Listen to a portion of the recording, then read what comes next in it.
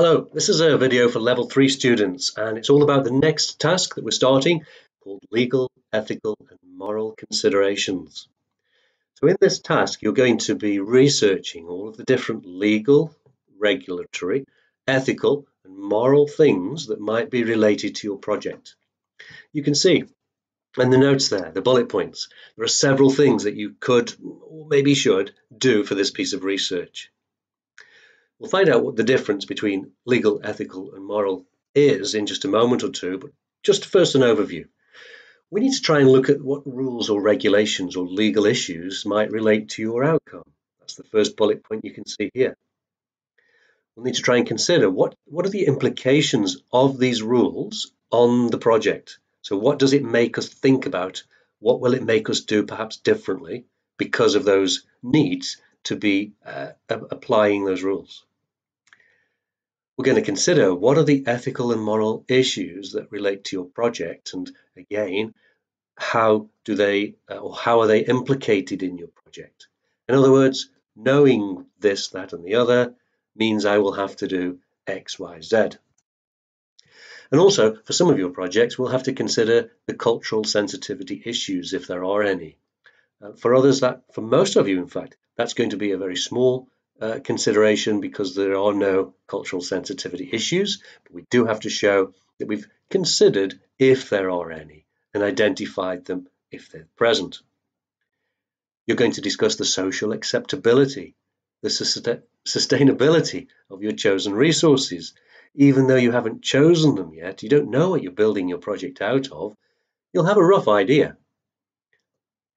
You can talk a little bit about the possibility of the sustainability issues there, the cultural appropriateness, the health and safety regulations, and so on. This work needs to be a lengthy discussion about the research that you're about to do. It's going to include some stakeholder opinions, their thoughts, your opinions, and really how you're going to use all of this information in your design work. So the task, remember the title of the task, it is what are the considerations? We're not trying to answer any questions here. We're trying to find out what are the questions? What are the legal issues that help me or hinder me in my design? And what are my ethical and moral considerations? Let's just work out what those words really mean. Let's look at a definition. Right, here's the legal definition. It is relating to the law, down here, relating to the law. And that's pretty obvious. I think we all know that. If your project has any laws that apply to its use or its building and development, that's what you need to research. However, most of you, possibly all of you, don't have any laws that relate to your project. So what do? Well, for that instance, maybe there are some regulations, some guidelines that you ought to follow, that you should follow and almost have to follow, but aren't laws. Regulations, guidelines, those are the things that you'll need to think about. We'll go through a quick example in a moment just to get you thinking about your project. So, legal, things that are law, you must adhere to, you must do. Ethical. Well, ethical and moral are the next two words, the last two words, and they're actually very, very similar. They are talking about the same sorts of things. So the simplest way to distinguish the difference between ethical and moral issues, ethical is often used, as it says down here, related to the moral principles or the branch of knowledge dealing with these. So ethical issues in nursing, for example, of medicine, legally available only on a doctor's prescription. It's talking about the ethics of doctors.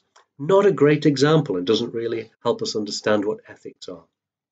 Think about ethics as a set of rules. Sometimes they're written rules and sometimes they're unwritten rules, but a set of rules that a group of like-minded people follow. So the example there was nursing and doctors. They have a set of ethical rules that they have to adhere to. They're not laws, but they're a code of practice, a way we have to be.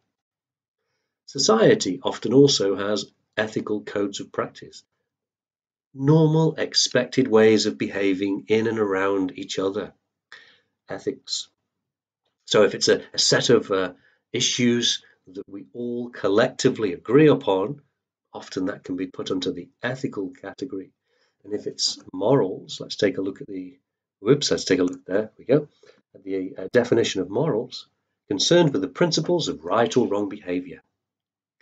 Your personal attitude towards right or wrong, correct or incorrect, moral.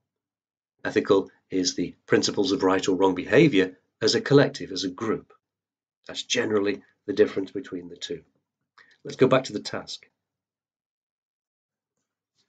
All right, so we're going to try and research for your project what the issues are that you can consider and have to consider during the design and build process.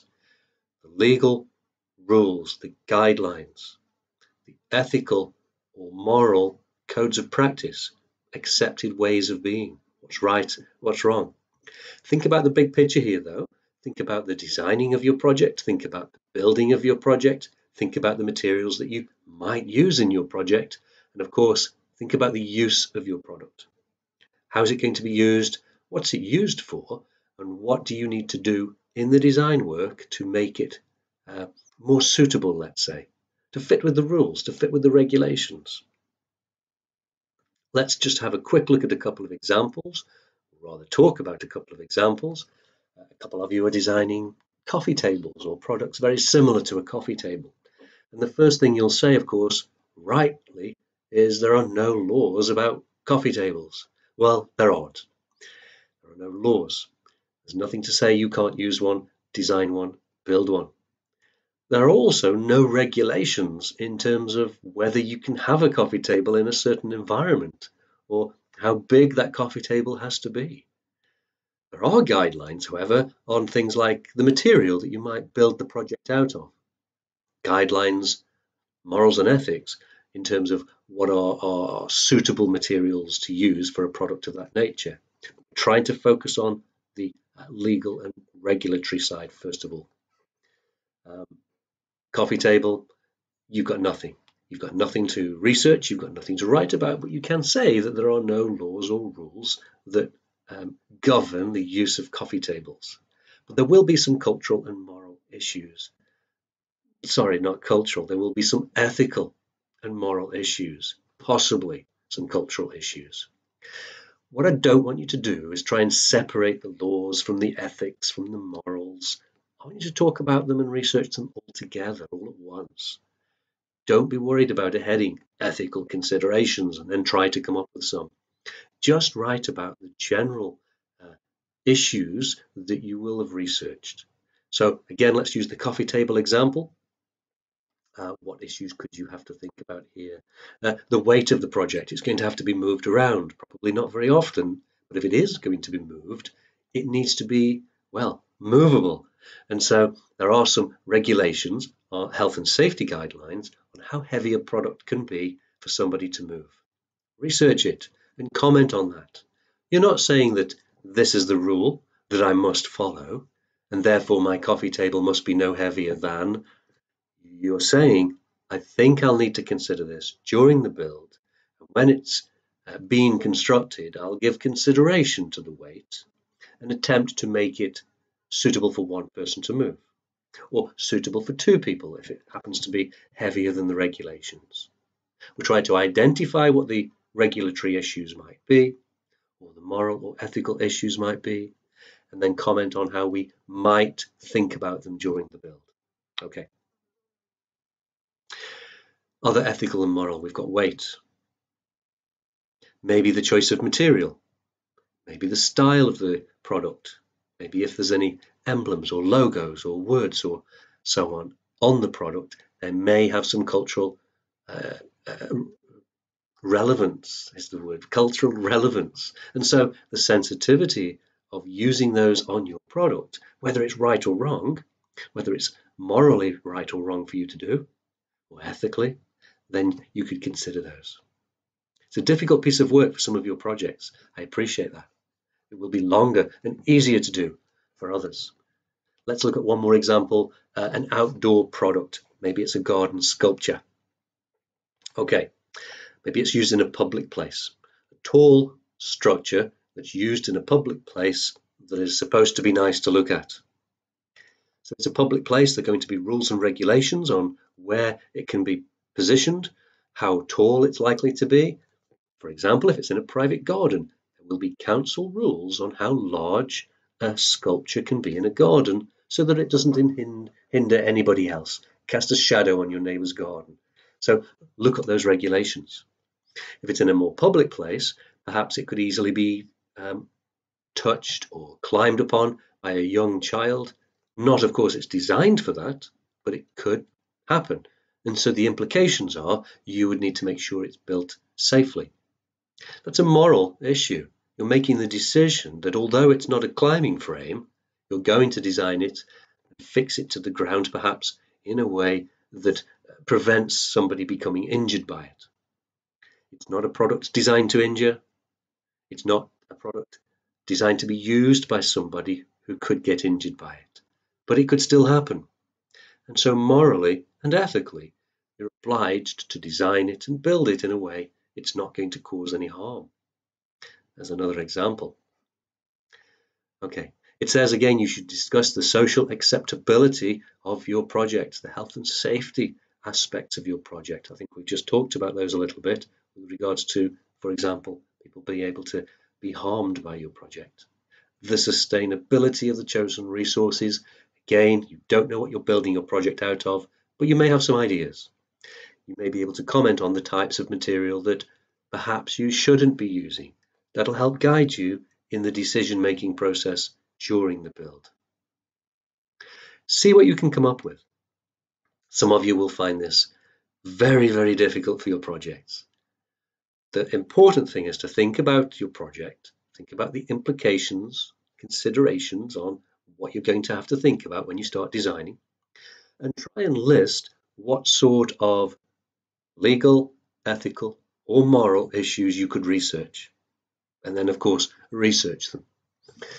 Once you've got a list, maybe it's a small list, maybe you're struggling to make it into what you feel to be detailed enough. At that point, contact me. Let me know in class or via email what your list is looking like at the moment. I can then give you some ideas if there's anything you can add to it. Highly likely that some of your projects, this task will be quite short. But do try and find something that addresses this type of research. And remember what I said at the beginning. We're not trying to find all the answers to the questions here. We're just trying to find out what are the questions. What are we going to have to think about as we go forward into the build phase of the project? Okay, that's it for now. Remember to email me if you need any help with this. It's usually about a 3-lesson piece of work, generally speaking, on average. A little bit longer for some of you, a lot less for others. That's it for now.